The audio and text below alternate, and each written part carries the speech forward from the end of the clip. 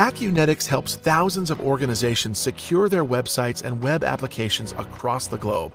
Whether you're a one-person team ensuring the security of a few websites or a large organization interested in automating your web vulnerability assessment and management, Acunetics is here to help. Thanks all for joining in. My name is Matias Madou. I'm the CTO and co-founder of Secure Code Warrior. And today I would like to talk about AppSec is dead, long live DevSecOps. A little bit of history about myself. My name is Matias Madou.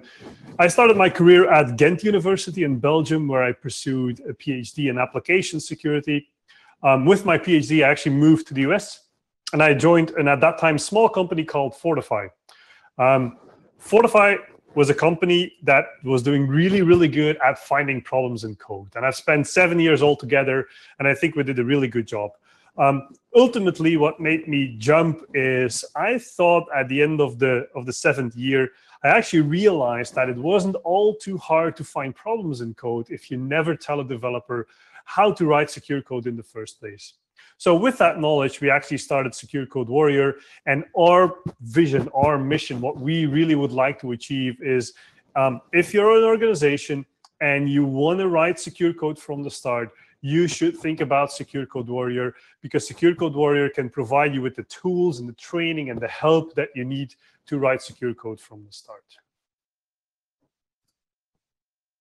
So what would I like to talk about today? So first of all, I would like to figure out like, hey, why on earth are we still talking about writing secure code?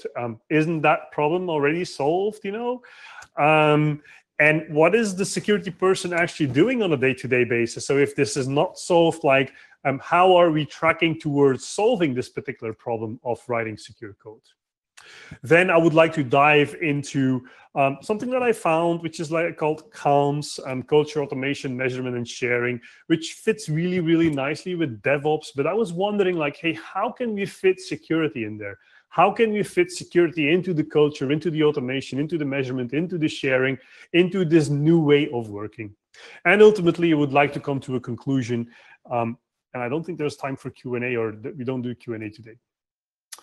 Why are we still talking about the impossibility of writing secure code? Well, actually, first of all, I tried to figure out what is one of the most expensive coding errors that happened in recent history. And I came to the Ariane 5 rocket. With the Ariane 5 rocket, within a minute after the launch, they had to detonate or self-detonate the rocket. With that, $7 billion was lost, $7 billion. But even spending $7 billion would not bring the rocket back. You know, it took 10 years of work to actually produce and construct this particular rocket. And what happened was actually very small, tiny coding mistake, where for velocity, it was a 64-bit float. They actually, at some point in time, tried to convert that into a 16-bit integer. Of course, an overflow happened, but if you would have proper error handling, you can actually get away with that. But for performance reasons, they actually suppressed the error handling, which led, you know, to, instead of the rocket going up, the rocket suddenly wanted to go backwards, and they had to self-detonate the rocket a good 30 seconds into the launch.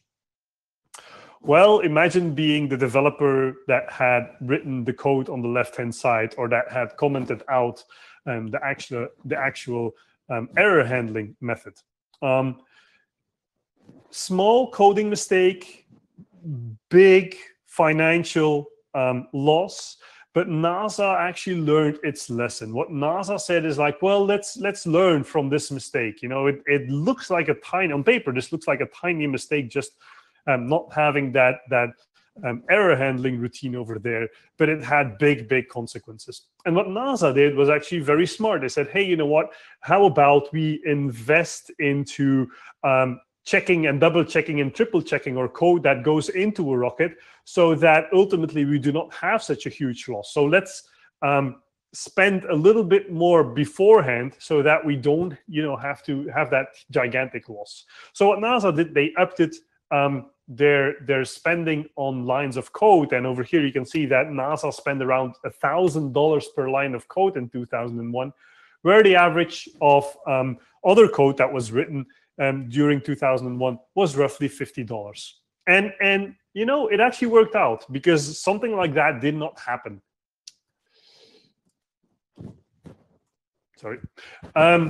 Today, you would say, well, that's an old coding mistake. You know, that was old code. Today, there's new stuff. You know, there's more interesting problems like SQL injection, the feature where you can actually read everything from the database. You can update any piece of data in the database. You can remove data from the database. You can display data from the database. An interesting feature called SQL injection. It's not a feature, of course. It is one of the major problems, and where you would think that this is a new thing. Well, when we were decorating our office, our Secure Code Warrior office, I actually put this particular frame on the wall, and it's an XKCD about SQL injection. I actually assigned one that I received from my manager back in the day at Fortify. And that was signed, hey, Merry Christmas, Matias, from Jacob 2008. This is 12 years ago. So we're talking about SQL injection for the last 12 years. And even at 2008, that was not a new thing. In 2008, that was already 10 years old. So you may ask yourself, well, is this going to be another talk about SQL injection? No, this is not going to be another talk about SQL injection.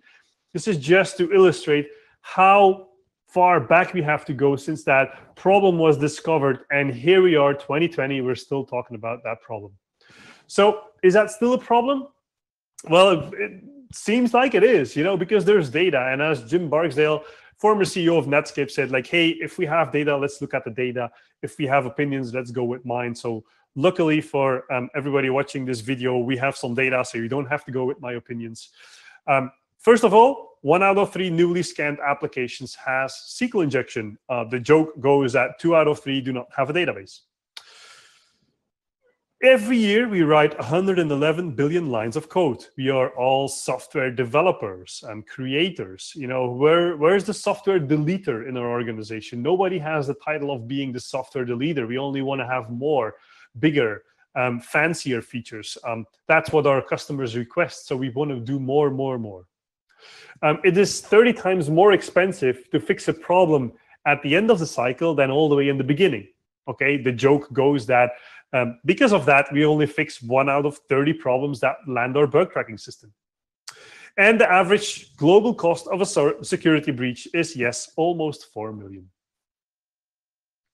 So why are we still talking about SQL injection? And let me give you a very simple example. I think pretty much the only code example in my talk here of why we are still talking about SQL injection. Well, we have this query, it's concatenation, we have 4 parameters. And if your pen testers come back and they scream and say, oh my God, parameter 1 and parameter 2 are vulnerable to SQL injection, well, then instantly we go to the developers and they actually have to fix parameter 1 and parameter 2 because there's immediate danger, we are exposed. If parameter 3, you know, our static analysis solution comes back and says, you know what, if all the stars align, and if something really funky and tricky happened, well, then potentially maybe this particular path in our application gets executed, and that will be a SQL injection. At that point in time, what quite often happens in organizations is that they start a fight between security, developers, and QA to figure out if this is really a problem. And if this is really a problem, then, well, one day the developers are going to fix that. Quite often, you know, just fixing it is way less work than starting this particular fight in organizations. Last but not least, if parameter 4, if none of our white hat hackers, if none of our tools come back and say, you know what, parameter 4 is a problem, well, we are not going to fix parameter 4 because, you know, why? It's not a problem. You know, our application works. Nobody is telling that this is a problem. So don't touch it. Everything works fine. Do not touch the code. Well, if, first of all, our tools, you know, may have made a mistake and it may be a problem. But even if it's not a problem today, if tomorrow a new developer comes on board and something called a copy-paste problem, if he copies this piece of code and he pastes it somewhere else and he's using it in another context, it may be a problem. Or if a developer creates a new path in the application, it may become a problem. And that is exactly why we're still talking about SQL injection 22 years after it was discovered, because there is no holistic approach on how to tackle SQL injection today, and especially not in our old applications. Let's put it in a different perspective from a company. There are security issues. If you look at your bug tracking system, I've never seen an empty bug tracking system. There are always bugs in the bug tracking system. And yes, some of them are security problems. And we ask a developer, can you fix the security problems? We give him, well, nothing. We don't give him any help. Just fix the code, please. And we ask him to fix the security issues with very little help. Why is that? Because, well, first of all, the scale of your AppSec team is very, very small. Data says that on average, there's 1 person per 100 developers. Yes, some studies say it's almost 2, but these studies include only organizations that already think about writing secure code. There's so many organizations that where it's not even on the roadmap. So and imagine 100 people. You are the 1 person that on a day-to-day basis has to make sure that the code being written by 100 productive developers is secure. Imagine that. Do you know 100 people? Have you spoken to 100 people in the last month? That is it's impossible. On top of that, developers and security, you know what? They kind of speak a different language, right? Developers, they talk about technology stacks, they talk about code, they talk about features and how good they are. And they just want to make sure that what they need to produce for the product manager is actually delivered. If we talk about security, well, all they need to do is find, 1 problem in the code, and they just say, hey, you know what, there's 1 problem, and we're gonna call your baby ugly because, it falls apart. They also tell you what the problem is, and quite often they will not tell you what the solution is, because quite often they're, well, not really deep into that technology, and they only know how to break the system, but not really build the system. There's a ton of overhead. So even if you need to fix a particular issue, it takes a lot of steps before getting that actually resolved. Remember the 30 times more expensive? Well, this comes into play here, where every problem that is fixed by the developer, he needs to find the fix, implement the fix, and so on and so forth. So that's the first problem. So ultimately, yes, he fixes a couple of problems like the OWASP top 1, maybe top 3. It's going to be hard to fix the OWASP top 10, but that's what we claim that we do. On top of that, as I said, we create more features, we create more code, which introduces more problems. There's actually scanning solutions that find 700 different categories of problems. 700. So it's nearly impossible for a developer to not make a mistake. And last but not least, there are these problems that are unfound or not discovered yet. And I intentionally used the infinity loop over here because that is the never-ending story that we would like to break. So this infinity loop, we would love to break. So software security person today, what is he doing and what is he supposed to be doing? Well, today he is supposed to think about really the hard questions, the tough questions on, hey, how can I steer all these developers in an organization in writing secure code? He should be thinking about that. As I've said before, there's only 1 person per 100 developers that is really doing this, that is really thinking about application security. So quite often they are just dragged into other things like finding the same problem over and over and over again and not being able to break that infinite loop and figure out like, hey, how can we for once and for all solve this particular problem? He's trying to build a team. He's trying to deliver the security stamp on time. He's trying to make the deadlines. That is everything that he is doing while he should be thinking about producing secure code.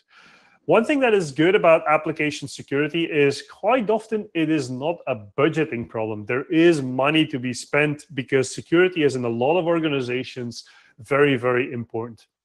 And as my good friend Notorious B.I.G. would say, more money is more problems. And that actually perfectly relates to what we're doing today in code, because we're producing more and more and more code. And we're actually producing more vulnerabilities. And why is that? And what is the biggest, I think, secret that we need to work on today is the fact that I think the way we can get out of this cycle is really making sure that there's cross-pollination between developers and security. Developers should more and more understand how to produce secure code, but at the same time, the security people really have to start understanding the code. Quite often, it is sufficient for a security person to just break it, give it back to developers, and then say, fix it. And I don't think, if you're still a person today that does not understand code, and in your application security or software security, well, unfortunately, it's not gonna be your job in the next 5 years, because the security people will have to understand code. They will have to sit down with developers. They will have to help the developers in producing a secure solution, a secure end product. All right, how can we create secure code today? First of all, there's a lot of methodologies out there. Or a lot of people think we have moved on from waterfall and we're all doing agile and we're moving into DevOps. I'm not quite sure if that's true. Quite often I see a waterfall, which is still, it's still actually a waterfall, but we're trying to hide that and we call it agile. But if we go back to the root of what we're doing a waterfall mechanism. Anyway, there's companies that moved on from waterfall. They're doing really good agile, where they work and split up the work into shorter cycles, where there's more rapid feedback cycles from the customers that are using the software, and they actually produce a solution that is closer to what a developer, to what the end customer or a group of customers wants to see.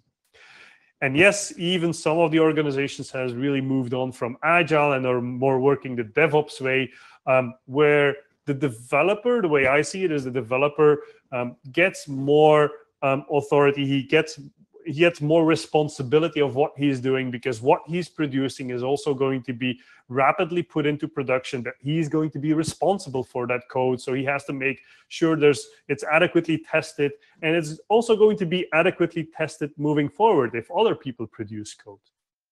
So I think security has to adopt over here. We cannot say, well, from a security perspective, we live in waterfall model, and this is going to be the thing that you need to do. No, I think if this is the way that we produce code, security has to move on too, and has to adapt and figure out how we can work in these new methodologies. And that's quite often misunderstood, where security is, nope, this is the way we have to do it, even though you guys have moved on. So how can we move on? There's a couple ways. So first of all, we can ask the developers to work harder and faster and do more. Guess what? Developers will not be happy about that, because they already have a job, and that is producing features. In their job title, it doesn't say secure and security. And what developers will claim is, hey, you know what? There are people in this organization that are responsible for security because it's in their name, it's in their job title. So we have to make sure that from a security perspective, we reach the developers, we help the developers, and we really have to make sure that we can communicate with them and that they are producing secure code. So it's not by asking developers to work harder and faster. No, we really have to work smarter. So how can we work smarter? Well, I think we can work smarter by integrating with the tools that they are using on a day-to-day basis. So a developer is already working in a number of tools today, like in Slack, like in GitHub, like in Jira. He's working in IDE. So he's already working in these tools.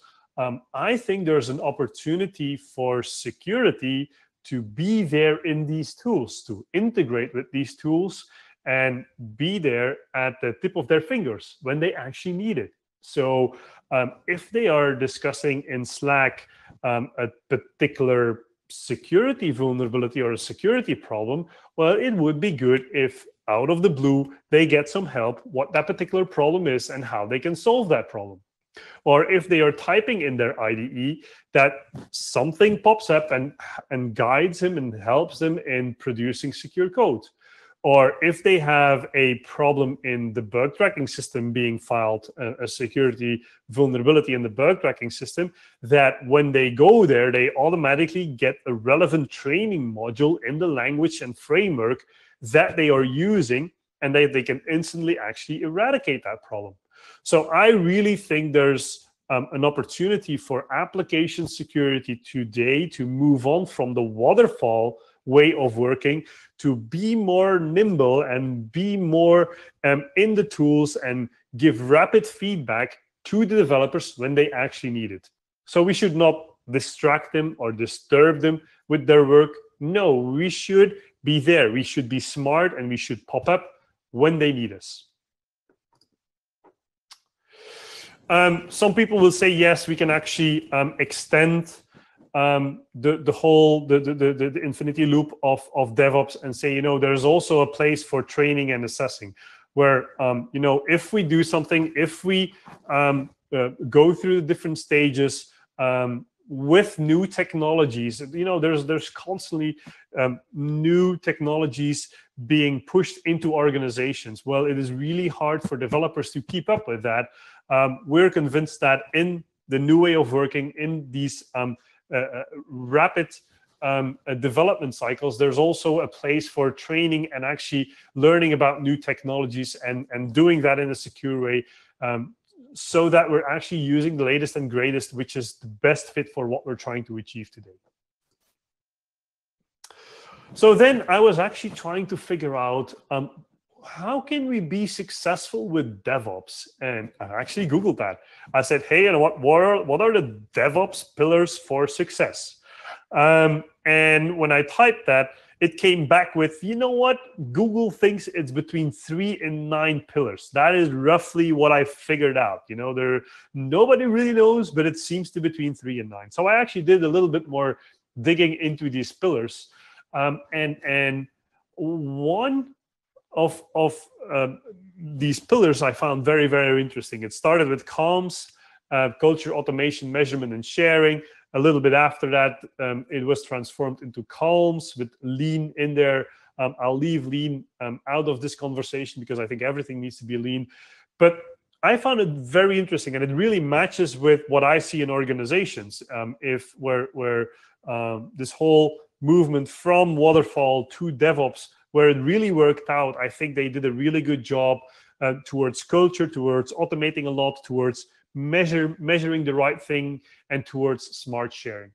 So when I looked at the pillars, when I looked at a lot of pillars, I thought, well, that's quite interesting. And then my second question was like, gee, how would security fit in there? Like, how can security fit into the culture, into the automation, into the measurement, into the sharing?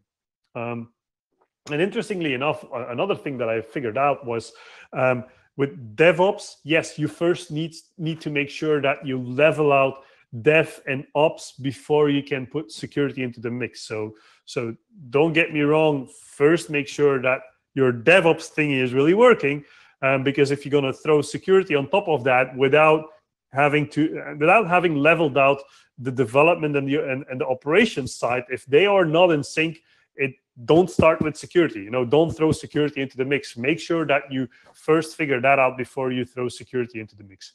But if you throw security into the mix, I think from a cultural perspective, it is everybody's job.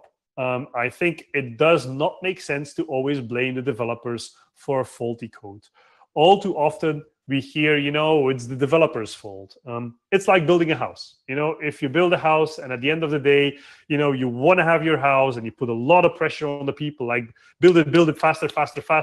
And at the end of the day, if the entire electricity system is the wiring is just faulty, well, you can almost start from scratch. Or if you do not put a burglar system in there, well, you have to rip out the walls again to try and make it work. So you have to give people the time to think about, hey, how are we really going to do this? Like, how are we going to make a secure system? Or in this case, how are we going to make sure that every person comes in at the right time and does the right thing? So it takes some strategy and strategizing in that particular project to make it work. So from a software development perspective, it is the exact same thing. Developers need to be given the time to think about and to educate and learn and train themselves in how to write secure code. It does not make sense to say, hey, you know what, by the end of the month, that piece of software needs to be done, and not giving any time to bring them up to speed on how to produce that in a secure way. So don't blame the developers, I would say. First of all, have a look if there was sufficient time being given to developers to educate and to upskill themselves. That doesn't mean, that developers are free game. The developers, they also have to chip in, and they also have to understand that, the only code that can be written in an organization is secure code. Okay, so if they are given the time, well, then it's just trying to figure out how can we make the developers interested in security. And I think we have to make sure that we match his thinking. Developers are very creative. They like games, or it needs to be gamified. They like to do stuff hands-on. It has to be always accessible. So there's a lot of these parameters there of what a developer expects from on how to produce secure code. At the same time, the developer has to see the benefits. He shouldn't one day wake up and say, you know what, I want to learn about security. I have no idea why, but I want to learn about security. No, he has to see the benefit of producing secure code. And ways to do that is, for example, if you make sure in your organization that developers with security knowledge can do very interesting coding projects. Like if you need to work on something that has to be super secure, well, maybe you have to pick the developers that are thinking in a particular way, that are thinking about producing secure code. They have to understand that they are highly sought after developers. And they're actually a good reason. When you're a developer and you start developing code, you make mistakes like, what's a semicolon? And, I forgot the semicolon. So you make syntactical mistakes. Once you're above that hurdle, then you think about algorithms like, hey, how can I make an algorithm? Once you make an algorithm, you think about, well, how can I design a system that works together? And it's only once you're really a senior developer that you realize, like, oh my God, people can misuse my code. Oh, that's quite interesting. Oh, there's stuff like software security. What is software security? Ooh, interesting. So I definitely see a correlation between a security savvy developer and a good developer, and that's absolutely normal. So if you can bring that across to your developers and they understand that, well, they should be more interested in learning about producing secure code, because if that's associated with a good developer, well, they should have an interest in that. Last but not least, well, from a cultural perspective, very interesting, I think, with Corona too. I think we are really moving on from boring schools, from in-person classes. I think there's going to be more and more interesting new tech that will surface on how we are going to educate people. And I think that is a really, really good movement. If I look at my own kids, this is even a slide from 2 years ago. If I look at my own kids, they hate French in school. They love French on Duolingo. Why? It's obvious why. But, it's interesting that the school system has not moved on and adopted new ways of learning. Automation. Automation is big in DevOps. We try to take the human as much as possible out of the loop. We try to avoid human error, and we do that by putting automation in there. First of all, in automation for security, I would say take tools that make sense for you. Take tools that fit the technology and the tech stack and the company culture. All too often, I see one group deciding on a technology and using that where it does not make sense at all for another group in the organization. Well, they say, you know what, it works for Java, and this other group is using JavaScript. Kind of the same. Let's take that tool. No, that's not how it works, right? So you really need to take tools and take something that works across the organization if you're going to put it in the automated tests. Coffee test, one that I really like is if a developer goes for a coffee and he presses, you know what, build this thing, by the time he comes back, he should have very valuable input.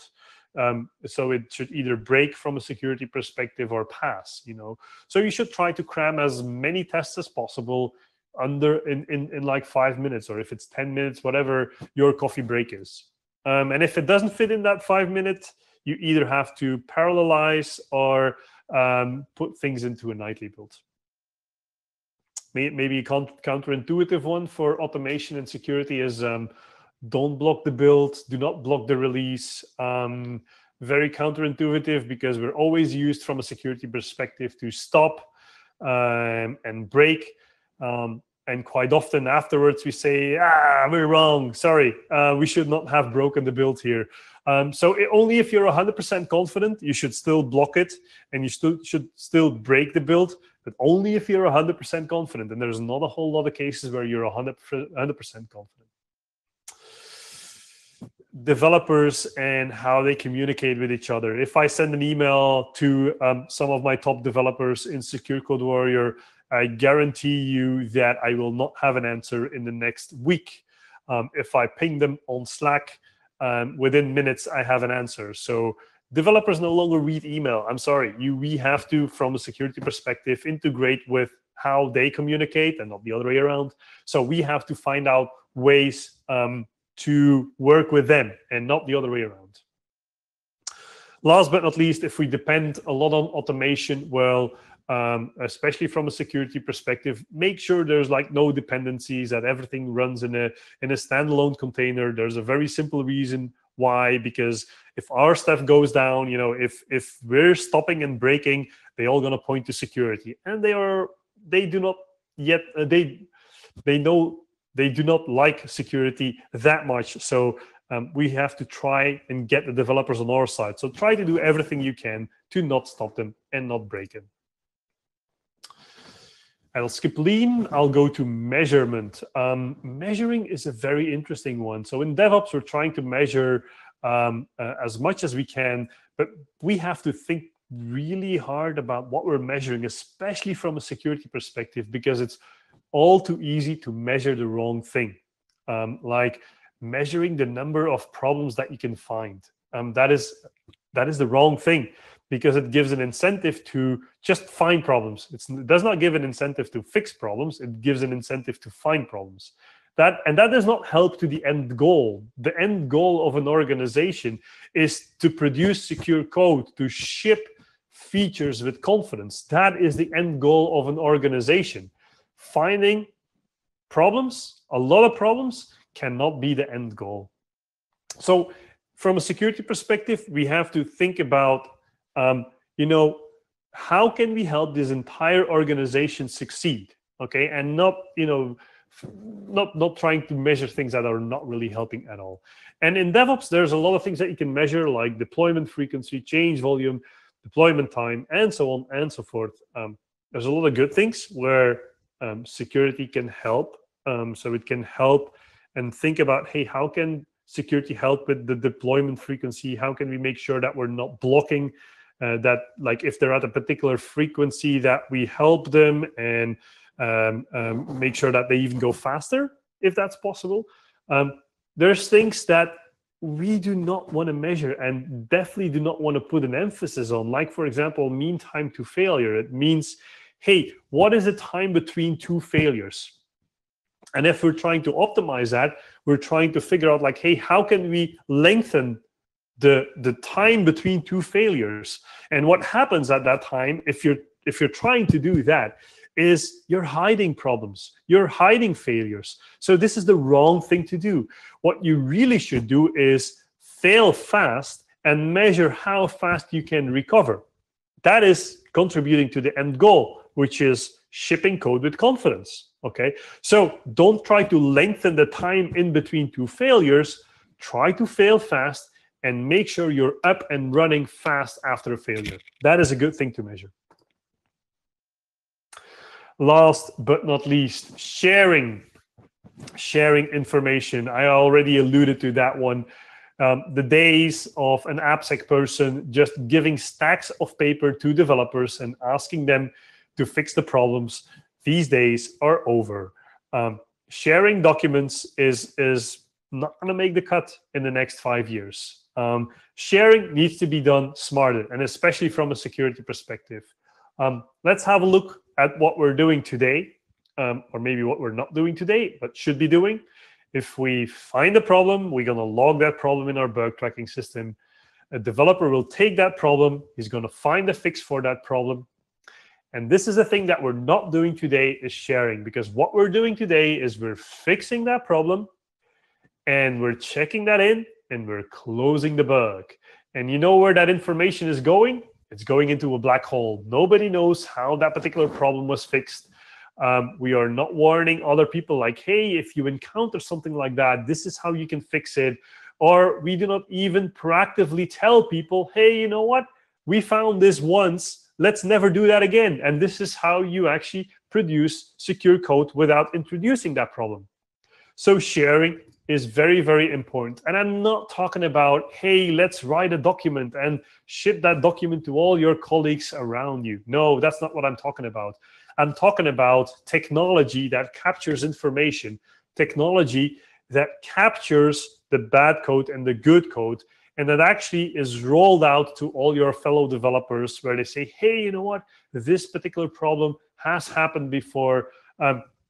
This is how you should do it. This is the wrong thing, and this is how you should do it. So you should share through technology, like integrate with the CI/CD, into the IDE, wherever, but share through technology. Do not share by writing endless pages of documents. All right. I hope I was able in this presentation to show you why we're still talking about problems like SQL injection, why this problem, which is 22 years old, which is still a top problem in the world, is not fixed today, and why it is not fixed today, and why a software security person is not able to get that out of his way, what he's doing on a day-to-day basis and what he should be doing on a day-to-day basis. I also hope I was able to tell you how we can actually embed software security or application security into the culture, the automation, the measurement, and the sharing. So once your organization is embracing DevOps, well, here are some things that you can do to actually move security into the culture, into the automation, into the measurement, and into the sharing. I really hope you got something out of this presentation. My name is Matias Madou, and thank you very much.